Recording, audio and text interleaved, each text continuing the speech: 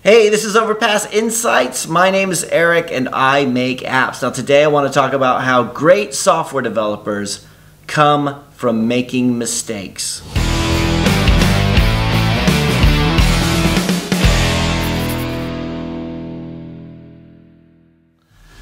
Alright, so I've talked about this before, but I don't do a whole lot of coding anymore. I mean, I'll do a little bit, like to touch something up, or if we have a legacy project that we just need an enhancement on, yeah, then sometimes I'll dig into the code. But for the most part, what I do is requirements gathering, meeting with clients, reviewing code, and quite a bit of testing.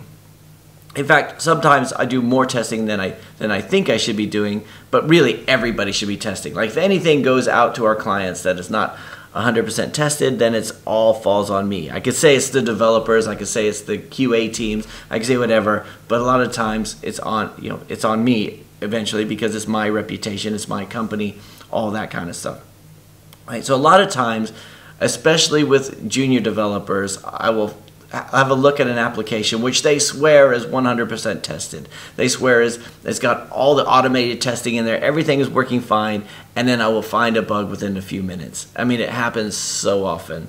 And it always goes back to, it was working on my phone. It was working on my phone. We tried it on 4 different phones. It was working. We don't understand why it's not working on yours, and then we have to track down why I'm having that issue and they're not.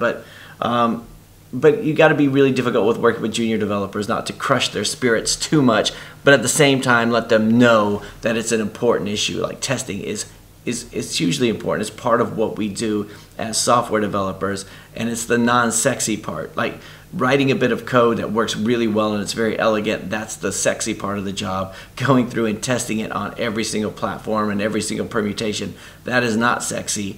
Although doing unit tests, that helps a lot, or doing automated testing, that is really helpful too.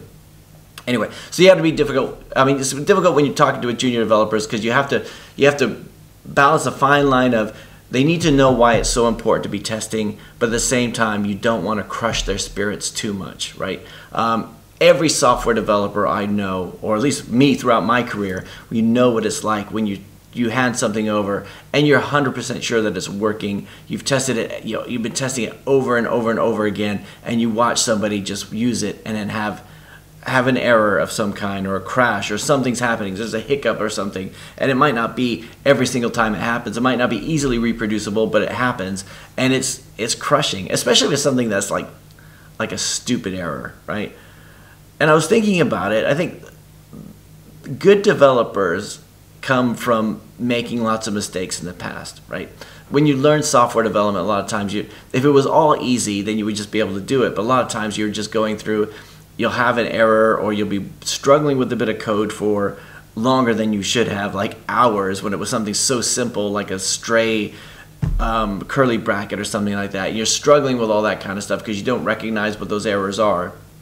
But then as you go on, you get better and better at it. One of the reasons why I was so highly paid as a software developer was not because I was the best developer, although, yeah, but it was mainly the experience. It was the experience which shows I know what I'm doing. I've been through all these different projects, and a big part of experience is learning from your mistakes. So when junior developers try to say, yeah, but nobody's ever going to click on that, are they? Or maybe it's something particularly wrong with your phone. Maybe you should buy a new phone, right? You have to say, no, we need to test this. We need to find out what it is, and it's always difficult. Good developers, the best developers, come from lots of failures along the path. Even when you're just learning, you're always messing things up and you're trying to figure this stuff out, and it's frustrating, but it all pays off in the end. So just some of my thoughts for today. Let me know what you guys think. I think as long as a software developer, when they have a bug, as long as they don't get really defensive about it, as long as they know that it's on all sides, and it happens to everybody, then generally they get better. So let me know what you guys think. That's it for today. I'll talk to you guys again tomorrow. Hey, this is Overpass Insights. My name is Eric and I make apps. Now today I want to talk about how great software developers come from making mistakes.